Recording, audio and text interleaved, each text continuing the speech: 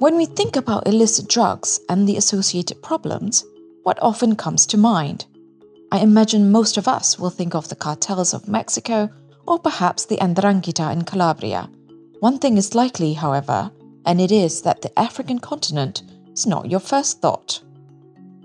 For a long time, the relationship between Africa and illicit drugs was little explored in comparison to other parts of the world.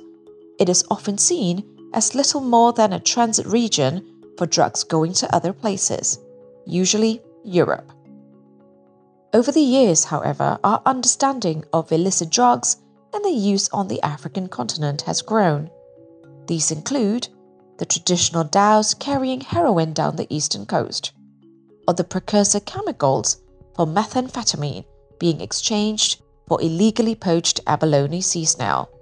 Nowadays, there's domestic production of synthetic drugs that are exported internationally. Our limited understanding also extended to domestic consumption. Were these drugs just concentrated in the coastal regions?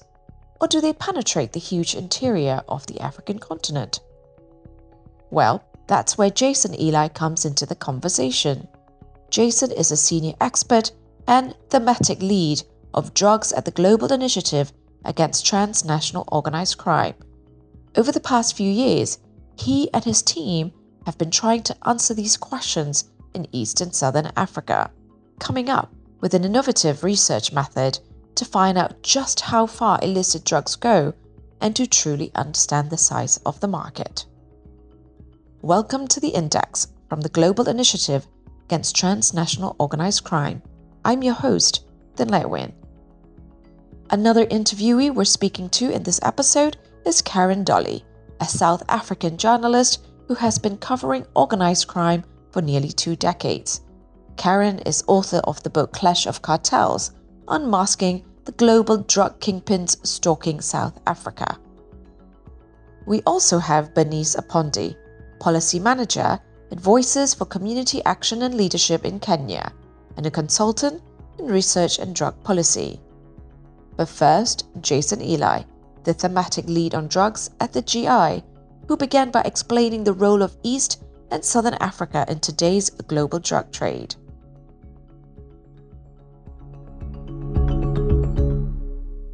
Let's look at it geographically. The region is very well placed in between some significant production points for illicit drugs.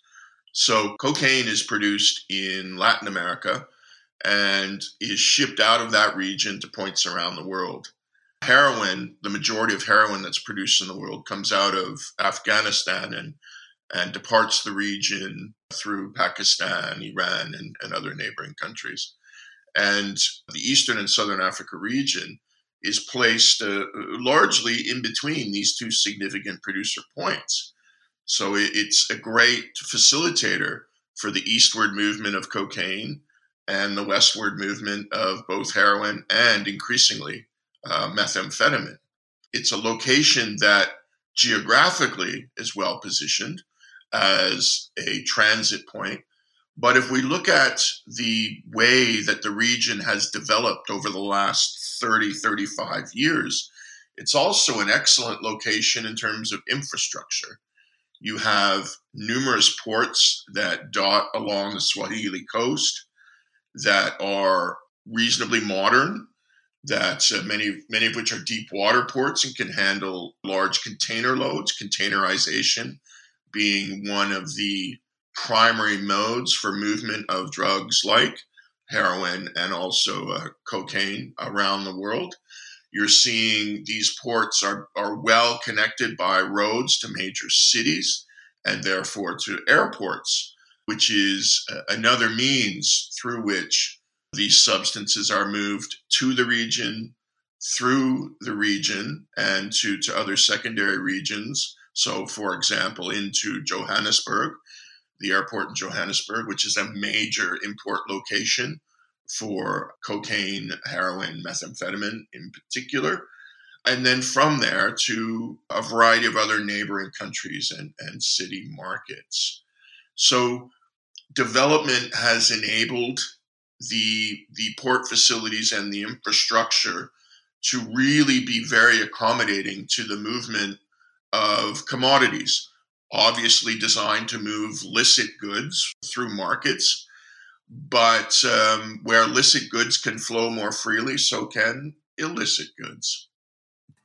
Thank you very much, Jason, for essentially giving us a geographical lesson as well. Now, for this episode, we're covering both the East and Southern Africa, right? But we know that these are two very distinct regions, and they're a total of 22 countries. And I really don't want us to sort of make sweeping generalizations about what's happening. So I would like to flesh out the specific cases of each region. And I want to start with South Africa, which has the most mature drugs market. Karen, can you tell us how South Africa got to this stage and how it looks today? South Africa currently has a thriving drug market. That's drugs that are being produced in the country as well as being brought into the country and moved through it. And if you analyze South Africa and illicit drugs, this predates democracy. So this goes back to when South Africa was an apartheid state, pre-1994. And what was happening was that the apartheid government was actually involved in producing drugs, including mandrax. And they were also allegedly planning to peddle this mandrax to residents as a form of crowd control. So we've had the apartheid government making its own mandrax, also bringing it in. And at the same time, around 1994, there were allegations and suspicions that Italy's mafia, Cosa Nostra, had set up in South Africa. So that takes us back more than 20 odd years. And if we look at what's happened since then, it looks like the same blueprint and the same routes that were used back then are still in use, just different players. Some of the same players, but some of them have been murdered, some of them have moved on. For example, we look at India. We know that back in the 90s, Dawood Ibrahim Kaskar, who is still wanted, he was someone who was flagged as working or operating via South Africa and, of course, more broadly, Africa. His criminal organization known as D Company does have a presence in South Africa. Very little is put to the public about that via the government, though. We've also got an individual, Vicky Goswami, who is possibly jailed in the US as I speak at the moment. He is originally from India. He was involved in South Africa's drug trade until very recently, and he operated with individuals, including the Akasha organization from Kenya. So these figures who were pivotal quite a few decades ago have been and are still pivotal to, I would argue, up until today. If you hear what Vicky Goswami has testified in the US in an open court, he said that for lack of a better word, his syndicate or his gang tried to dominate South Africa's drug market in terms of mandrax. We've also seen masses of cocaine landing up in Durban in South Africa, the port of Durban, and a lot of that is coming from South America. We've had Firmino Gilberto Aparecido dos Santos of PCC, or First Capital Command of Brazil. He has been in South Africa before being arrested in Mozambique. And there are suspicions that a lot of the cocaine that is being pumped through South Africa via Durban is from Brazil's PCC. And then we've also had lots of drug interceptions in Australia that link back to South Africa. South Africa has also experienced what we would call Balkan organized crime. We see figures from Serbia who are assassinated in almost movie style over the top hits in which firearms are used on vehicles that are then set alight. And it's a deep belief that these figures are part and parcel of international, transnational drug dealing, but they also perhaps may have links to the South African state. So, yeah, those are just a few countries to name a few. We know that drugs are coming in by way of Mozambique. We know that the drug channels between South Africa and China. I feel I could go on and on and on and create an entire world map here. But as you can see, South Africa is extremely established in terms of the global drug trade. Okay, no, that's super helpful. Jason, I'm actually going to turn to you next because Karen has spoken in particular about South Africa. Can you tell us where South Africa sits in comparison to other countries in the region? Well, South Africa is the largest illicit drug consumer market in the region.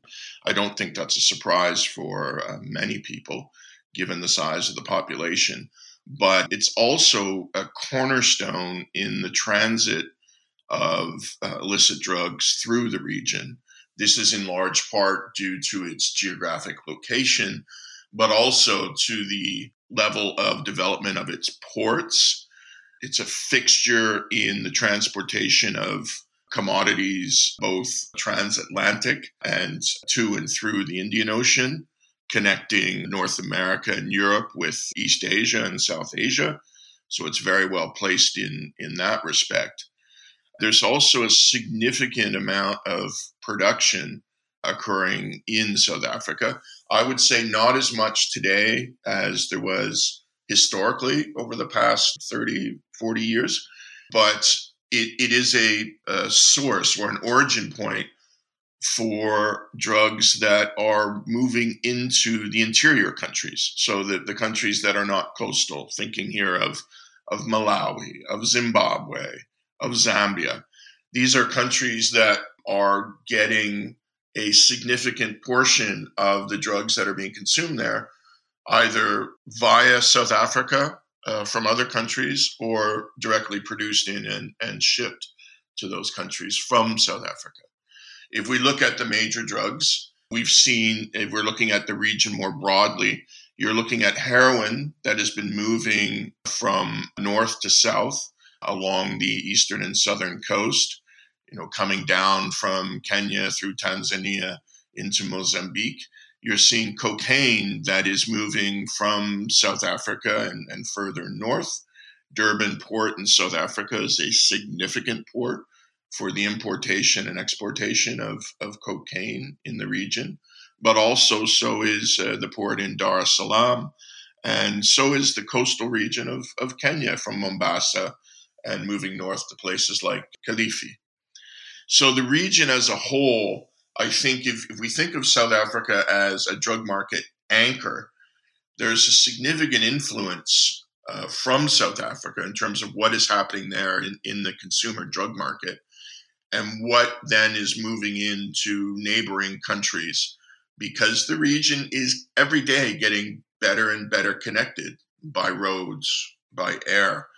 And as these goods are flowing and people are flowing, so do illicit drugs. Great. Thanks for that, Jason. It's interesting, right? How the mobility, like you said, the better the connectivity and mobility have become for goods and people. Unfortunately, that also meant it's so much easier for illicit drugs to move.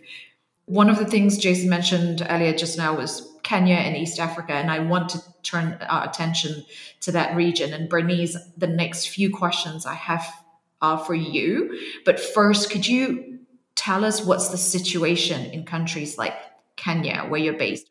So Kenya generally right now, we are seeing a growing increase in people who use drugs and also people who sell. We have seen a lot of young people turning up for drug treatment, but there's a lot more that do not turn up. We have seen government opening more centers for treatment for people who use drugs. That tells you there are more and more young people getting into use. But then as we studied the market, we also noticed that a lot of people who use also sell. And the number of people who sell has grown. The number of towns where drugs can be found have also increased. Initially, we used to talk about the coastal part of Kenya. And initially, we used to blame tourism. But then we realized that it's no longer the coast part alone. Even in the interior, along the border parts like Turkana, bordering Kenya with Sudan and Ethiopia, there's a lot of drug trade going on. Busia, the border of Kenya and Uganda. Then the Sirare, Busia, Sirare, the border of Kenya and Tanzania. And even the inland, there are very many small towns where during our research, there's a seller, of course, that is known, and then there are users. And there's also a characteristic that every town where there's a higher learning of institution, where there are university students, there's a seller that is stationed there.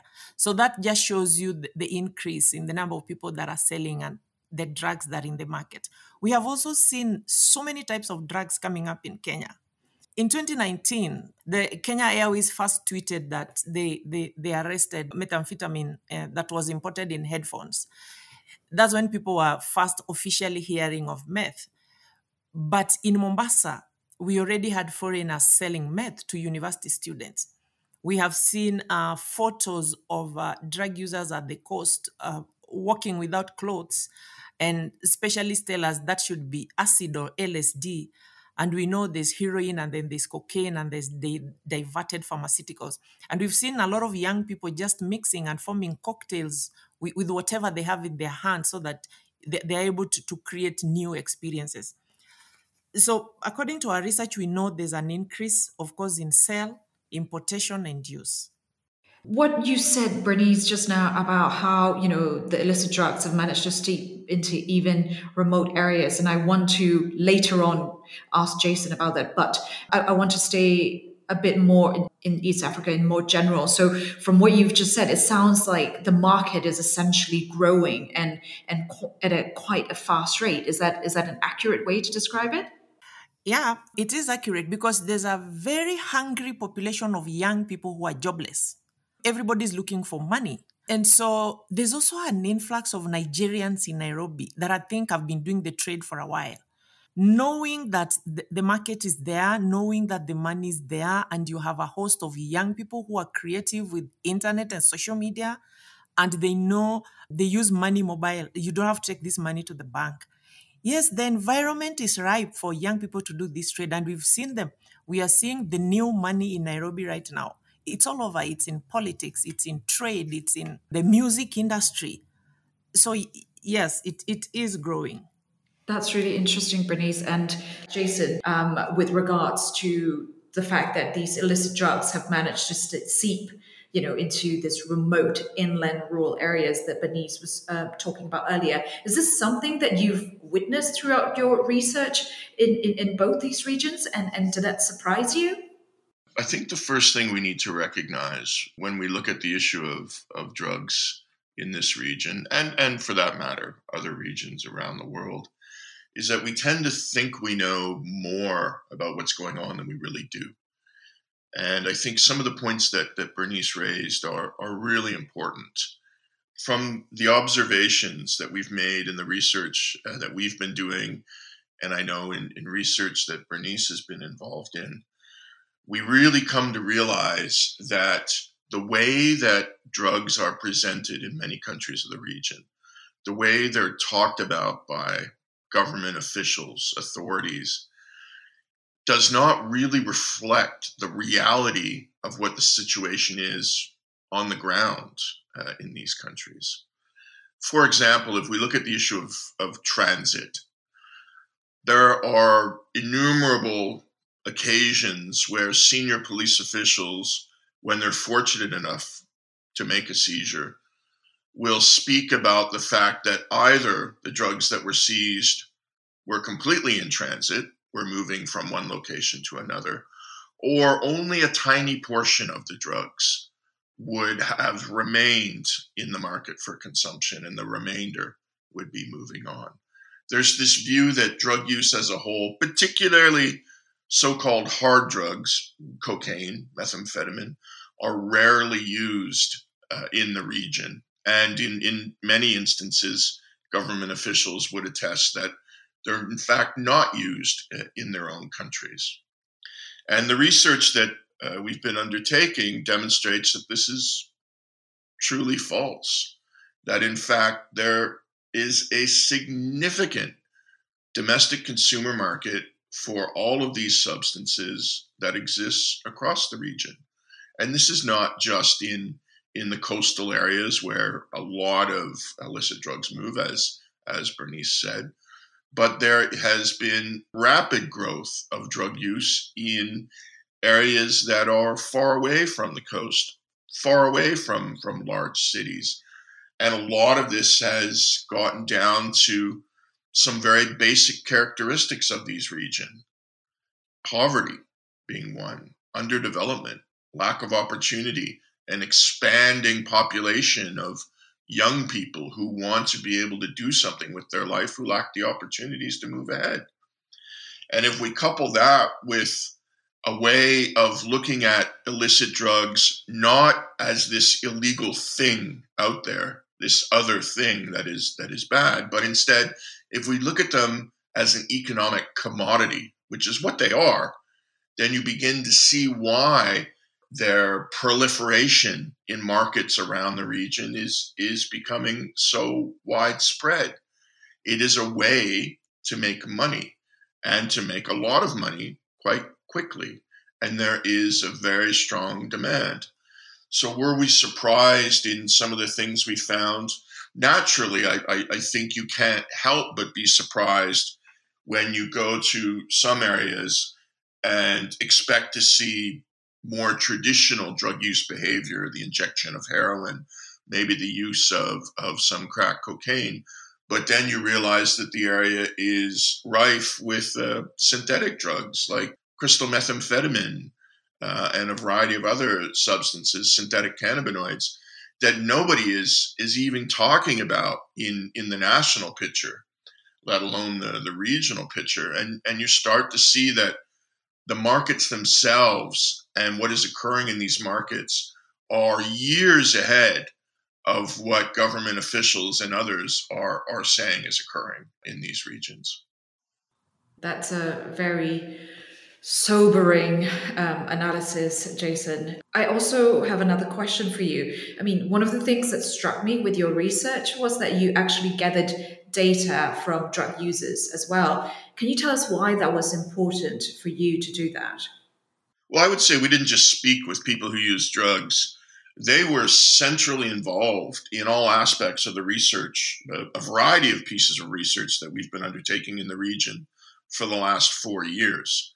I would say, who knows a drug market better than a person who uses drugs, who exists in that market and participates in it every single day?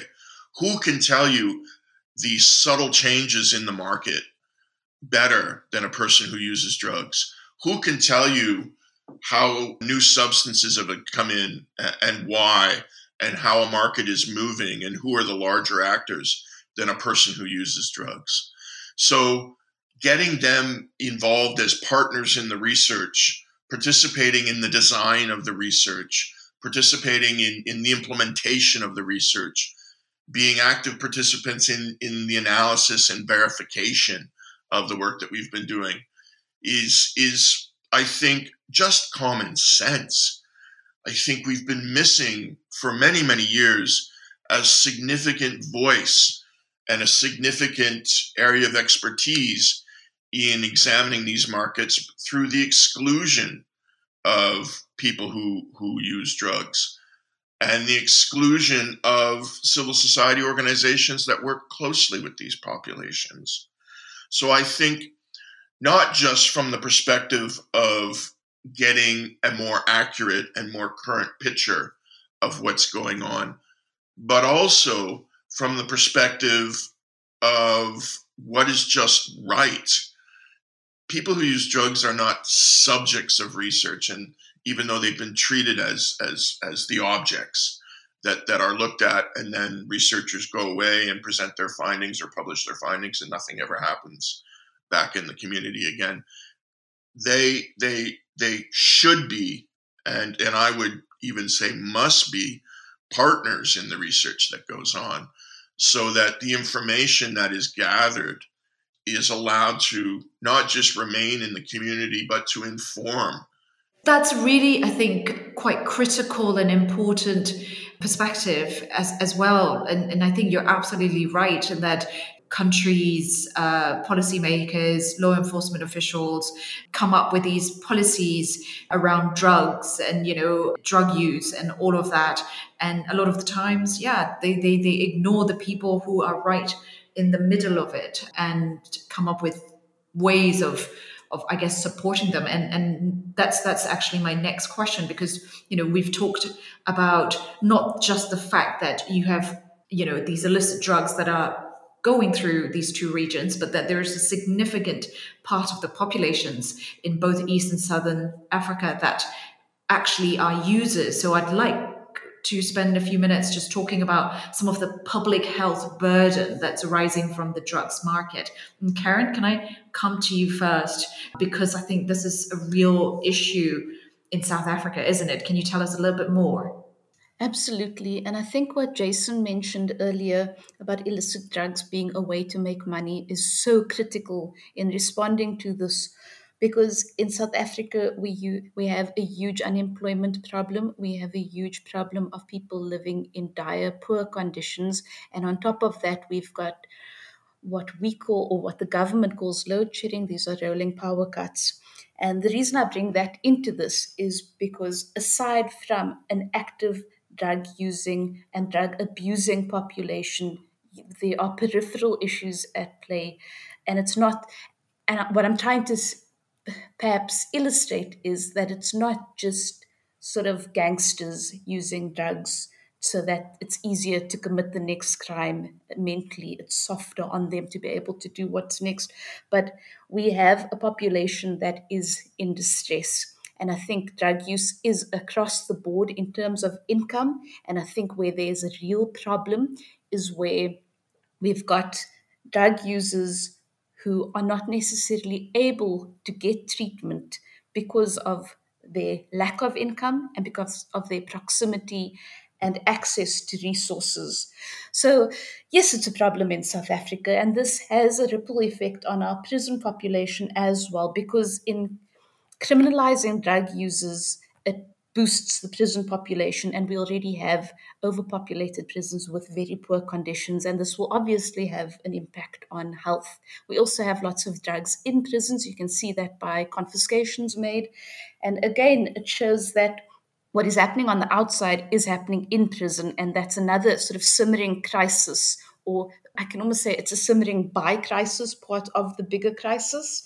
Yeah, something we don't necessarily think of when we look at drug abuse and drug use, and especially drug manufacturing, is the impact on the environment and the impact on non drug users. And there is an impact. So, for example, if you look at drug manufacturing, question what impact that has on the actual literal environment, on soil quality, because then we have to look at, okay, what quality food are we growing, and what quality food are people ingesting? Also, the oceans, what is actually being pumped into the sea? Yeah, it's so much more than, I mean, South Africa is a coastal country, and it's so much more than what's just happening on the streets in front of us. There is, I would say, a hidden, almost, yeah, a masked crisis about how drug users are able to access treatment. And we also have to look at intent, whether people want to be accessing treatment. The Eastern and Southern Africa Commission on Drugs was launched recently, about a month or so ago. And I think, in terms of this question, it's a brilliant initiative slash idea, because they are hoping to remove focus from drug users, or remove the criminal, or let me put it this way, they're hoping to remove the lens of criminality when viewing drug users, and instead focus on harm reduction. And I think that's really important, because I think in exactly what Jason was saying earlier, in demystifying the sort of illicit drugs, etc., and seeing it for what it is the way this problem can be approached and treated. Yeah, thank you, Karen. And I think what both you and Jason have answered again in some ways illustrate or highlight the importance that if we want to tackle this whole, illicit organized drug networks, criminal networks, we can't just see them in silo and as completely disconnected from the socioeconomic, right, environment and the locals and the youth and the root causes as to why these markets and syndicates flourish in these regions in the first place. So that's, I think, is a really important way to look at it. And Bernice, I want to hear from you about East Africa and whether there are, support for drug users in countries like Kenya, Tanzania, or other places. And if there is support, what kind of support is in place? I'll start by giving a point about drug use being found in rural areas in Kenya. What we found out that was again very unique was that the drug users were telling us that when some of them have been using for a very long time, so they got into the records of the police. So for the policemen who are sympathetic, they will arrest you, release you, arrest you. Some of them have been from prison. They come back and they start using again. So when you get arrested the second or the third time, the policeman tells you, I don't want to see you here again. Can you go back to the village? Now, Kenya, we live in the town areas and then there are rural areas. So when a policeman gives you a warning, automatically you fear for your life. And then they tell you, can you go away to the village? I don't want to see you here again. So most of them retreat back to the rural areas. When they retreat back to the rural areas and then they realize, okay, now here there's no seller, I can start doing this. And then they began selling. So that one also contributed to the criminalization and, trying to escape the criminal justice system. We found several of them that had come away from, moved away from Mombasa actually to go and set base in as far as Kisii, next to the border of Kenya and Tanzania. And then they tell you, as I came here, I realized there was no seller. So he decided to set base. And then, they started their own small businesses and that is how they continue living. So when it comes to the support given to people who use drugs, well, it's minimal. It's really, really minimal, even when it comes to what we call healthcare for all, and we say leaving no one behind. We still just see harm reduction services for people who use drugs. And because this country, we talk about scarcity of resources, it is not implemented 100%. So we see mostly the biomedical aspect, the opioid substitution therapy, which is also going through a lot of challenges because of dropouts. Psychosocial support is not yet up to standard because, again, just structural discrimination. There's no treatment for mental health, and then the mental health from the drug use go hand in hand. If you find seeing a psychiatric is expensive, then they say, okay, let me just go and smoke my heroin and deal with my mental illness my own way. That is something that we have seen a lot in the healthcare system. We have seen women also being turned away, healthcare facilities not knowing how to deal with the opioid babies and the level of disappointment. And so even though the healthcare is there, yes, it is pegged to HIV. So what happens if you're not HIV positive? Because then that's also another level of discrimination. If you are not having HIV, then that means you cannot access the card. Then that means you cannot access treatment. So the healthcare is there. But even in the system, we are still seeing a lot of discrimination. Besides that, in the universities, there's none. We are still seeing drug users being expelled. You use your scholarship, your government scholarship, when you're found to be using. We are still seeing a lot of expensive treatment for hepatitis C, for example, does not exist in Kenya, except in the private sector.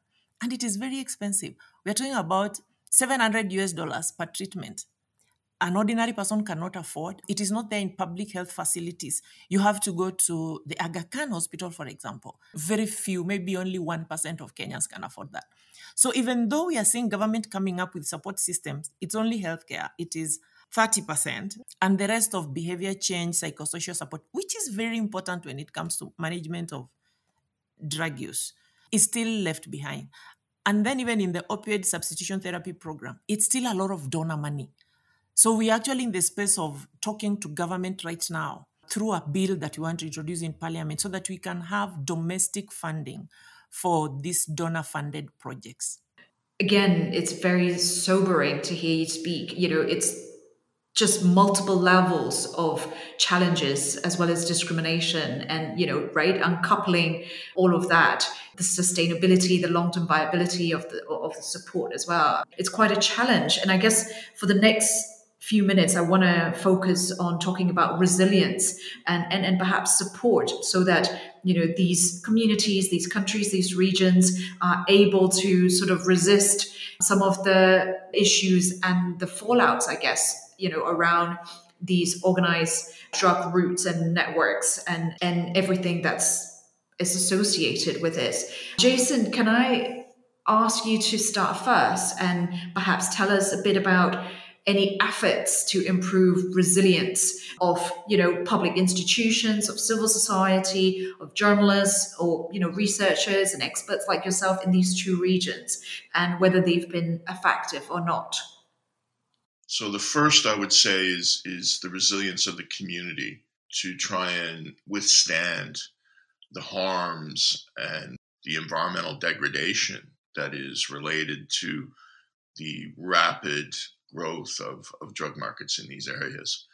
And I think Bernice touched on quite a few really relevant points in this regard. I think one of the major impacts is, of course, in the field of health. And we look at the fact that the region still today is home to a significant proportion of the world's population of people who live with HIV. We look at the privatization of drug treatment services, again, is a serious concern because it's making these services priced out of the access to people who really need them. And it's taking the responsibility of the service away from the government and putting it in the hands of private individuals. I think a lot of the limited success that's occurred in the region in terms of building community resilience is down to the civil society organizations like the one that Bernice is involved in, and many others who dedicate their existence to trying to support communities in responding to a lot of these harms, and are doing it in an environment that is increasingly hostile from governments in the region, and also doing it in an environment that is increasingly devoid of financial investment, not just from governments, but also from international donors that have been in recent years significantly rolling back their investment in programs like this. My organization, the Global Initiative, has a program where we're trying to step in to provide some assistance, but it's a small amount in the grander scheme of what is needed. The second part of resilience, I think, also is maybe the more dramatic, and that's the resilience of drug markets themselves. So if we look at over the last 20 odd years, we've seen some levels of seizures of a variety of substances that are moving through the region, and we've discussed some of this. We see repeatedly government campaigns that go around and arrest people who use drugs. We've seen some dealers arrested and some major networks uncovered and interdicted against. And yet, in spite of these actions and in spite of significant financial investment by governments into their police services, these markets have continued to grow. There's really been no impact at all. And if anything, the impact has been one of making the markets more resilient. The level of corruption and complicity of government officials and institutions that continue to enable the markets themselves to exist and the actors involved in these markets to continue operating in the way that they've always been operating. Thanks, Jason. That is a very comprehensive list, I think, of the shortcomings and almost a blueprint of what can be done to improve things. And, here I'm wanting to play a bit of the devil's advocate, right? Because the war on drugs has been going on for a very long time. And I think particularly from where I guess I'm sitting, in Europe, but also in US and most Western countries, the war on drugs has been going on for a long time, and the penalties are pretty punitive.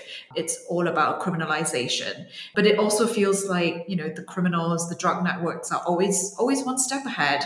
And I think you yourself talked very eloquently just now about the lack of impact in the two regions that we're focusing on today. So where are we going wrong with all of this effort? Would you say there's a more effective alternative way to deal with the illicit drug trade? In terms of going forward, I think there are a few things that we need to consider. First and foremost, we need to accept that the prohibition-based approach, the targeted approach against people who use drugs, has not worked and won't work, no matter how much money is thrown into it. Secondly, we then therefore need to consider alternative approaches, alternative policy approaches.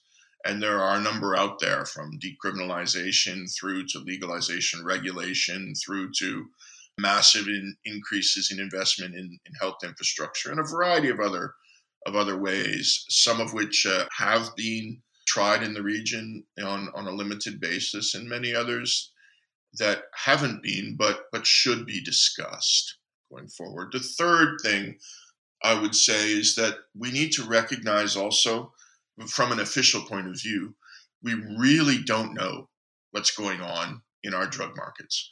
Governments of the region really have little to no idea what is happening in terms of drugs and drug markets in their countries. So I think there needs to be a much better approach taken to aspects of surveillance to try and improve the data about what is going on in the region. Simple things are not known. Most of the countries of the region have no idea roughly how many people use drugs in their country.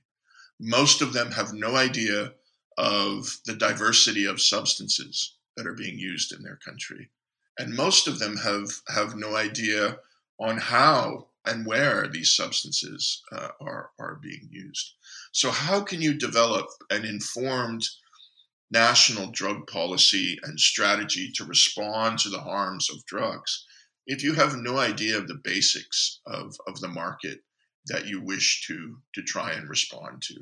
So I think in terms of going forward, we need to look at these three things in particular, and then move on from there. Great. Thank you so much, Jason. That's really, really comprehensive. I wanted to ask, Karen and Bernice, if there's anything else you'd like to add, anything else you want to say? I think for Kenya, it's time that we looked at drug use from a public health lens.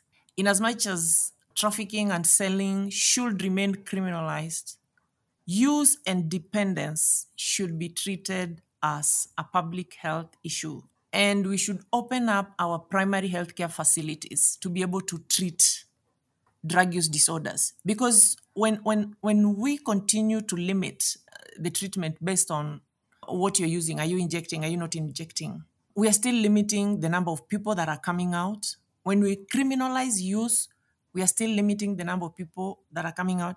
And psychologically, when you criminalize the use of these substances, it becomes a psychological goal.